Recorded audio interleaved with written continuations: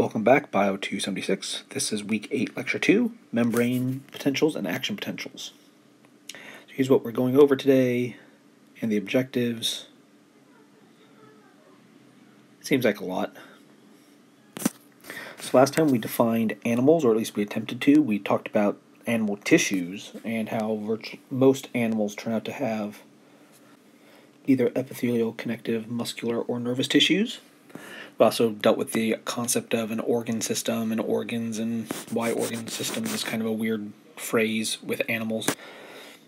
We also dealt briefly with homeostatic mechanisms and the use of these three types of components, so nervous components, endocrine components, and exocrine components, to maintain homeostasis.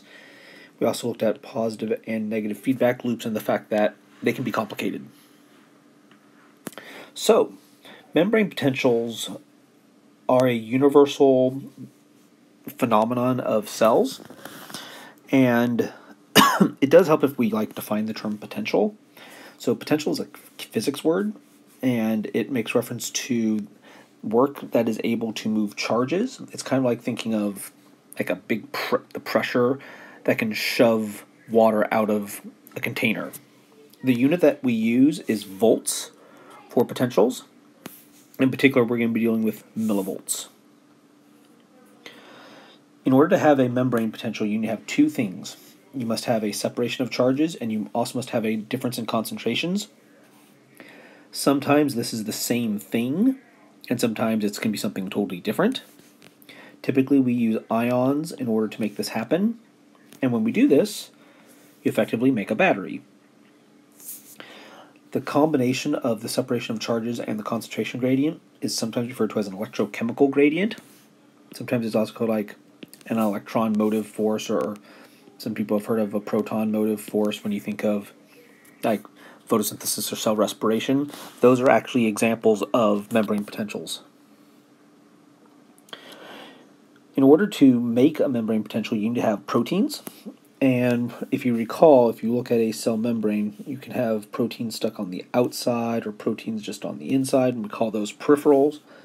And we could also have proteins that kind of go all the way across, and we call those integral proteins. We're going to be dealing with the integral proteins for this, but also it's worth noting that every time you see a picture like this, it's not right. So the density of proteins on a cell. So if we were to take an average animal cell, it's something on the order of like 20 microns in diameter. So that'd be 10, that's 5, so 1, 2, 3, 4. So that'd be a space about that big in there. That'd be about 1 square micron. You should be able to get 30,000 proteins inside of that dot, which is insane in terms of how many proteins there turn out to be on the surfaces of cells. In order to get these concentration gradients, we actually use an old friend from Biol 174, which is the sodium-potassium pump. And the job of the sodium-potassium pump is it utilizes ATP to push sodium out and move potassium in. The ratio does turn out to be 3:2, but that ratio isn't super important. I would hope that you could draw this mainly from memory, but just in case you can't.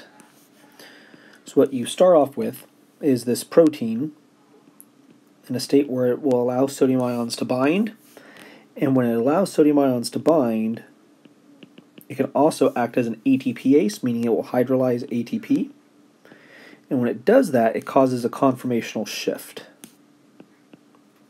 And when we have this conformational shift, it makes it so the sodium ions don't wish to stay bound to the enzyme, but it also makes it so it's attractive for potassium ions to bind. When potassium ions bind, that actually triggers the loss of that phosphate, which is just enough energy to cause this thing to revert its shape one more time. And at this point, the shape of the protein is not something that will hold on to potassium ions, so the potassium ions leave, and hey, it's like we've just started all over again.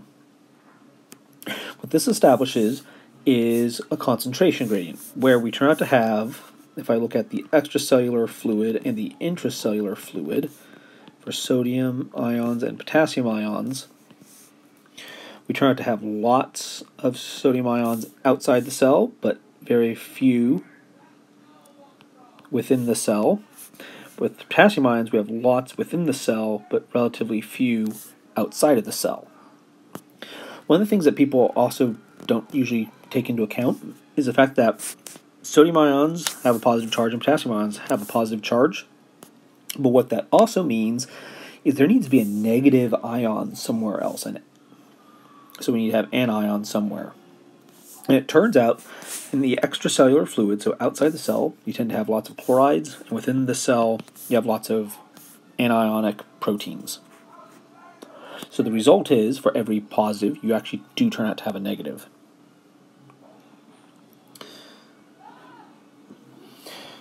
So that deals with the concentrations, but where did the charges come in to play?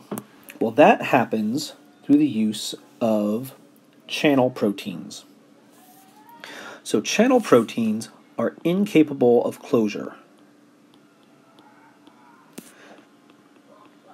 So you can make sure that a channel protein is specific to a particular anion or a cation, but it does not have the ability to close itself.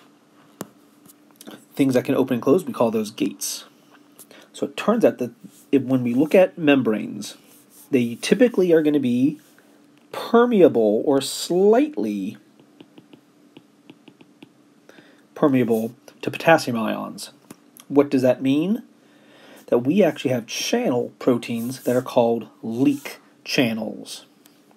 What does that mean? It means a few potassium ions are allowed to leave. So potassium ions can move through this pore, through this channel protein. They just don't do it at high numbers. The potassium ion is going to leak out of the cell if given the opportunity. And the question is why? Well, we have high potassium concentration within the cell, and we have relatively low potassium ion concentration outside the cell. So the free energy gradient says leave. The problem is, at some point, the potassium ions will stop leaking. And the question is, well, why? Because every time you lose a potassium ion, you have a negative left behind. A negative partner within the cell. And because there's a negative charge left behind, what we start to build up at first is nothing. But then over time, as we're pumping out protons, the inside is, relatively speaking, building up negative charges, and outside is building up positive charges. And over time, this is going to get bigger and bigger and bigger and bigger, unless we stop it. And it turns out there's a law in physics called Coulomb's law. So Q deals with electric charge. And what this tells us is there's an attraction between pluses and minuses. So the potassium ions are going to leave due to concentration differences, but they are going to stop leaking due to an electrical attraction. That point at which they kind of stall out is a type of equilibrium. And from there we could actually calculate, well, what is the potential across this membrane? So if I calculate that, I could do it in math form, where all I do is I just measure what's going on with potassium ions, and I could look at what's going on with the sodium ions. And to do that, I could use this equation called the Nernst equation. So the Nernst equation looks at the charge, the temperature, the gas constant. You use this thing, things like that. And we just compare the concentrations of whatever we're talking about, so like potassium ions or sodium ions. So at this equilibrium point, if I were to take this measurement just for potassium ions, it turns out to have a potential, a voltage of minus 90 millivolts. And what we mean by that is, with respect to potassium, the inside is negative. So it's a comparison. We're saying that the inside is lacking in charge compared to the outside. Similarly, if I were to do this for sodium ions, I get a positive 62 millivolts, and that's, again, in comparison. that, relatively speaking, we're building up charges inside of the cell compared to the outside. With these two by themselves, it's not really particularly helpful because they're in isolation. So there's another equation that we can use called the Goldman equation, which looks like this. So this is fun. And what this looks at is the concentrations of sodium, potassium, and then chlorides. Turns out those other ions are kind of have to be thrown in there as well. But we also deal with the permeability.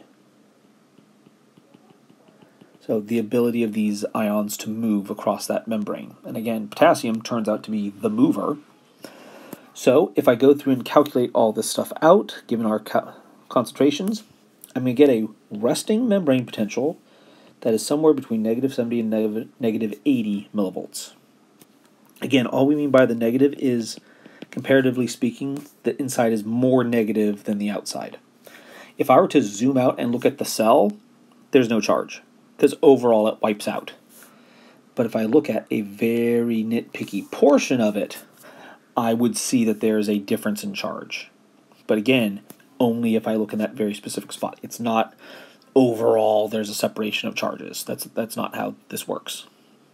So every cell that we know of turns out to do that. The question is, well, what cells do anything with it?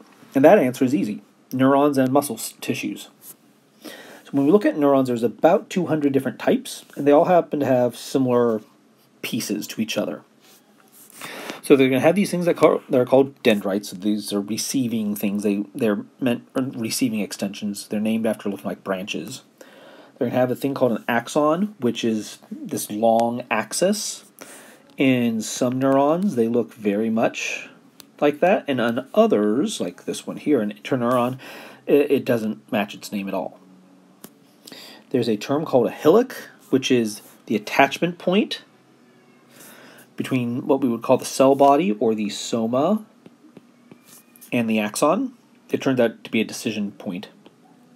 If I look within the soma, so within the soma, it contains these weirdly creamy colored things that are called nisobodies,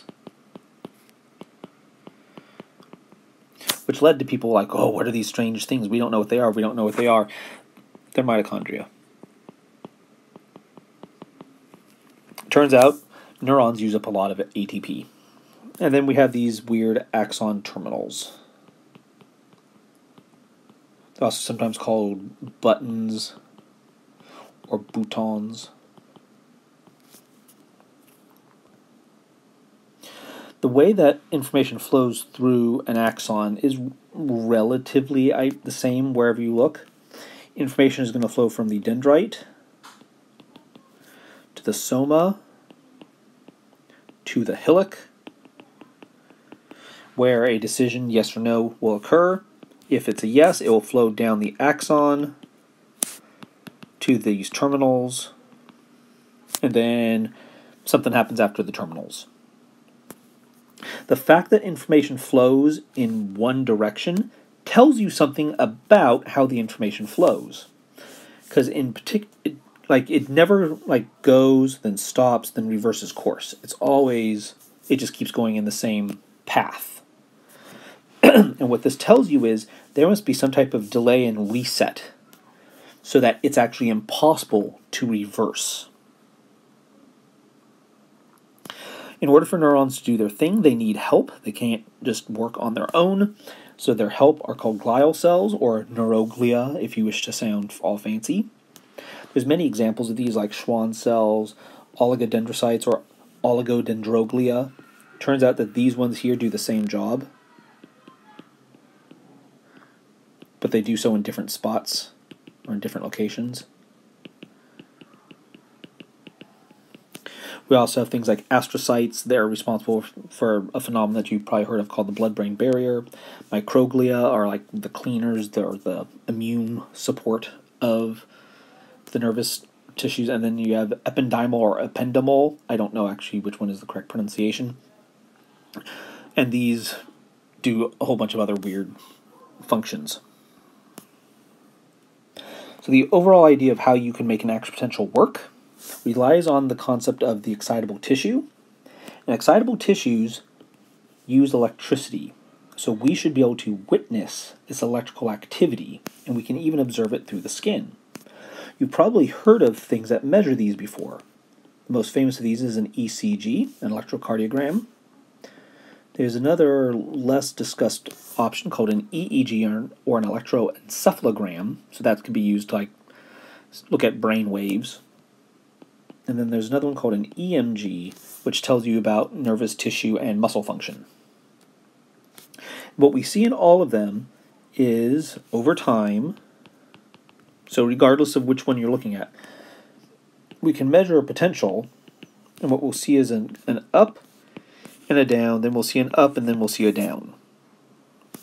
So what we end up calling this action potential, this doing with this membrane potential, is this upswing here is universally referred to as a depolarization. And that's because we are switching the polarities. If you recall, we start off being negative, and we're going to move into positive territory. The other option, which is the swing down, which is this one right here, that one there we refer to as a repolarization, where we go from being positive back to being negative. It turns out the speed with which this action potential phenomenon occurs is actually somewhat varied. It can range from 100 meters per second to about 1 meter per second. And I know that normally it's like, ooh, 100 meters per second, that's really fast. Sound is about 350 meters a second, so we're a third the speed of sound at its best. So it's really not that great. But if you don't need to travel, hundreds of meters, okay, that might not be too awful. So how do we get this thing started? Well, first thing we need to have is a trigger, something to say, hey, let's have an action potential. So what could be those triggers? Turns out other action potentials can start an action potential. You have chemicals that could do it. Changes in temperature can do it. Osmolarity, so how much salt or sugar is in your fluids, can do that. Pressure can do it. Light, in a very strange way, is capable of doing this, depending if we're talking about vision or if we're talking about circadian rhythm.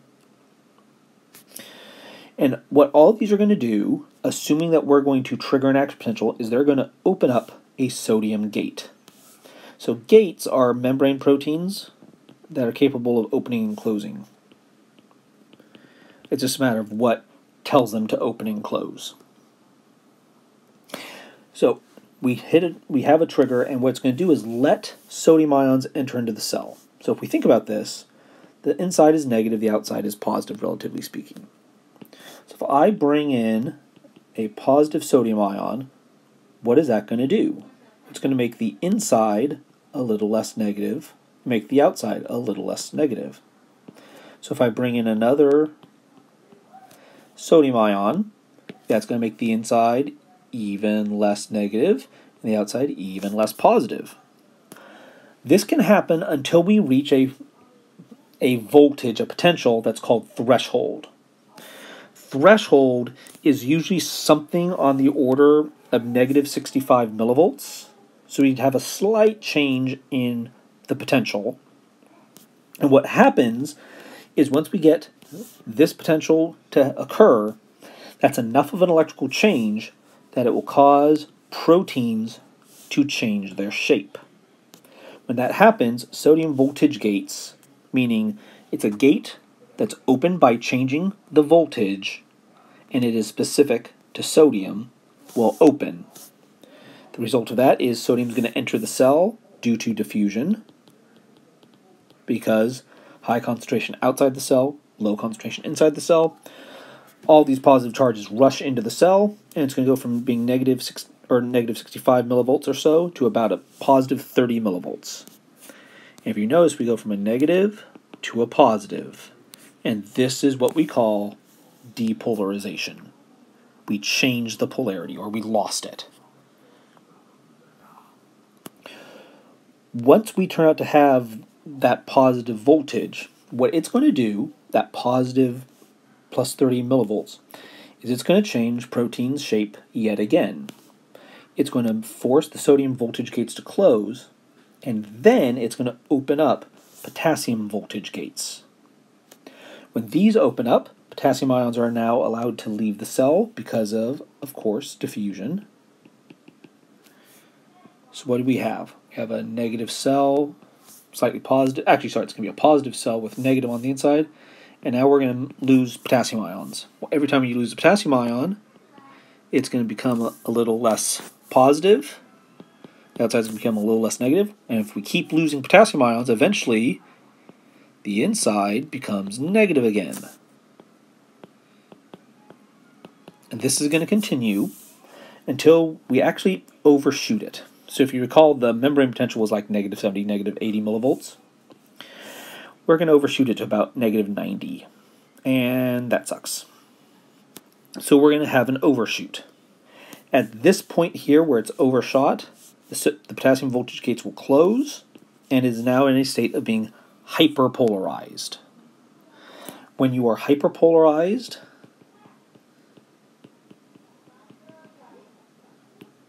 you are more negative than you were at the start.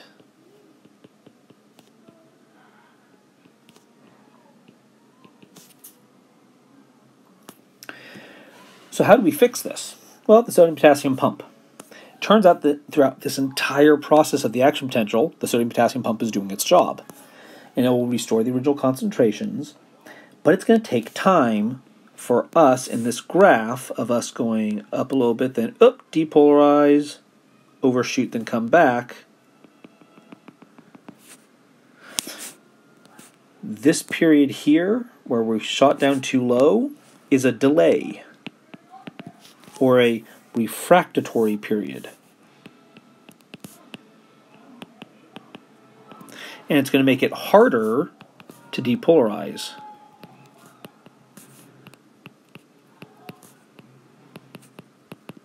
And because it's going to be harder to depolarize, the result of that is we can't reverse directions. We're probably not going to be able to have another action potential immediately. We need to wait. It's forcing a pause, which is what we need to make sure that the flow is in one direction and it can't stop then reverse course. So why do we need to let these things move? Well, clearly, we need to not just have an action potential in one spot. It needs to be able to move. And one of the questions that we wanted to ask is like, how come it can move in one direction but not the other? So why can't it? And it turns out we're trying to study this by looking at cnidarians. So hopefully you remember cnidarians are the stinging animals, like sea jellies, hydra, and corals. And they are the first to have nervous tissue that we happen to have evidence of. So there could have been a whole bunch of other soft-bodied animals that had nervous tissues, but we have no fossil evidence of them, so we have to go off of what we can find. And we are studying them to figure out, so why do some of these basic things exist in nervous tissue? And there are some cnidarians that actually have the ability to kind of stop and reverse course, and it's well, wait, what just happened there? But it's not all, and maybe it's going to shed light on like how did our nervous tissues evolve. Propagation of an action potential turns out to be a positive feedback loop, and the reason why is a depolarization will influence its neighbors. So if I have a depolarization right here, what I'm having is these positive charges inside, or this relatively speaking positive on the inside of the neuron, but that's going to influence its neighbors. And what you might get is this section right here might reach threshold.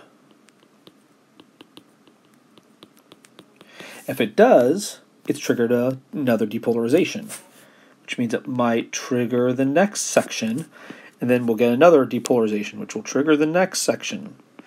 Then we get a depolarization, which might trigger the next section, which will then get a depolarization, which might trigger the next section, and then we'll get a depolarization. So we keep getting a depolarization that will trigger another depolarization. And this is an example of a positive feedback loop. It's also the propagation of an action potential. It's also sometimes called a nerve impulse or a wave of depolarization.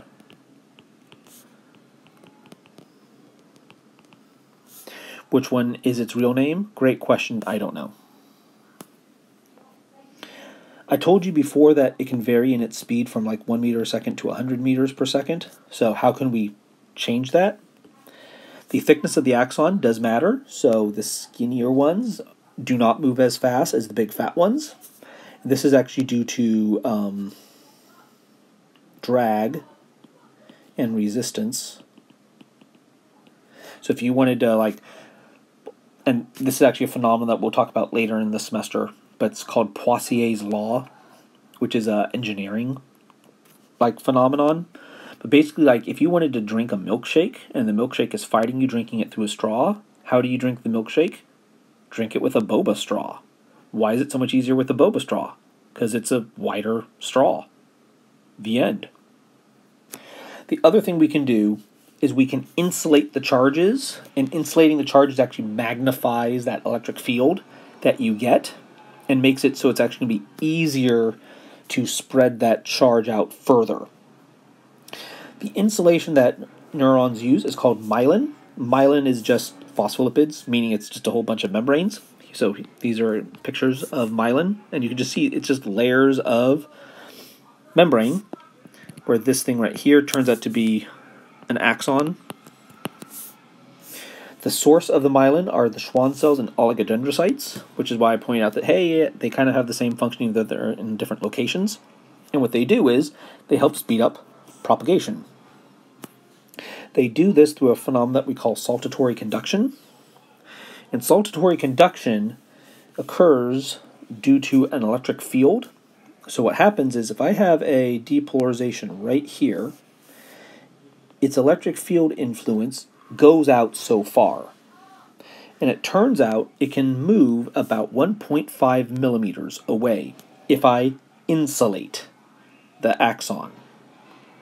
The node itself is only like 1 or 2 microns in size, so it's really kind of small.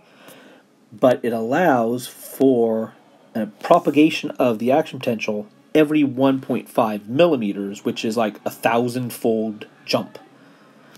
So I could move, 1,000 segments of 1 micron at a time, or I could just take a 1.5 millimeter or 1,500 micron jump all at once.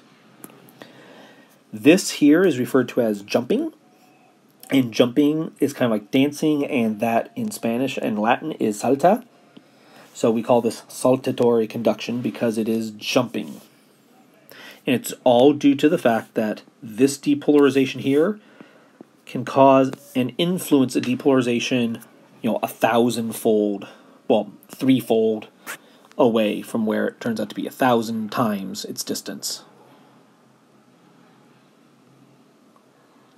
So eventually this has to reach the end, and the end is where we have this phenomenon that we call a synapse. So the end of the axon, there turns out to be a gap at the end of it. There's always going to be a gap. The name of this gap is called the synaptic cleft, and the entire structure is the synapse. When we have a synapse, what we're going to have are 2 regions. We're going to have the presynaptic membrane, the postsynaptic membrane, and the cleft itself, which is an actual factual space. It's actually reinforced with proteins, but it can move because the axon can move where the dendrites, or where the terminal buttons turn out to be. So in order for us to bridge this gap, we have to figure out a way to move the signal from one space to the other, from one membrane to the next. Turns out there's 2 ways of doing this. First one is referred to as an electrical signal.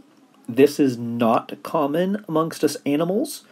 It's actually far more common in plants than it is with us. We animals use chemical signals. Those chemical signals meaning a signal that is released from the presynaptic membrane to the postsynaptic membrane, are called neurotransmitters. Neurotransmitters, for the most part, function in one of two ways. They either release sodium ions, or they're going to cause the release of potassium ions. If we release sodium ions, what we're going to do is get closer to the threshold.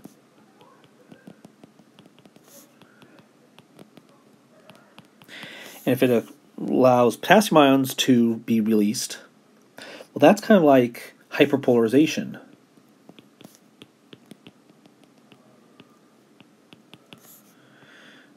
And hyperpolarization is the opposite of getting an action potential. The way that these neurotransmitters get released is relatively simple. So what happens is when depolarization reaches the end of the axon, rather than sodium entering in at that bouton, calcium ions will enter. And it turns out whenever calcium ions enter into cells, things start to move. And it's going to trigger the movement of vesicles that contain neurotransmitters to the presynaptic membrane. And once at the presynaptic membrane, it's going to fuse and release the neurotransmitters. They move across the cleft, they bind to a receptor, we move on, we now have a stimulus for another action potential. It turns out that this is actually a place where many organisms fight back. So botulism toxin works to interfere with this neurotransmitter release. Tetrodotoxin serves as a manipulator and it actually prevents the release of the neurotransmitters. Opium does the same thing, and caffeine actually serves to increase the secretion. And it actually hyperstimulates it, and usually hyperstimulation is bad too. When we look at all those neurotransmitters, because they can either let sodium move or potassium move, we call them either excitatory or inhibitory. So excitatory bind to a sodium gate. So in particular we would call this a sodium chemical or ligand gate. So we say ligand to say, oh, something has to attach. If it's inhibitory, it's typically going to be to a potassium chemical or a ligand gate. Excitatory neurotransmitters produce what we call an EPSP, or an excitatory postsynaptic potential. And if it's an inhibitory neurotransmitter, they release they start IPSPs, where it's instead of excitatory, it's inhibitory. For the sake of saying it, when we look at major neurotransmitters, some of them are always going to be excitatory. Some of them are always inhibitory, and some of them it depends on your location. So in some cells they're excitatory, and in some they're inhibitory. Next time we're going to talk, this will be after spring break. We're going to talk about how does all this nervous tissue stuff do its thing.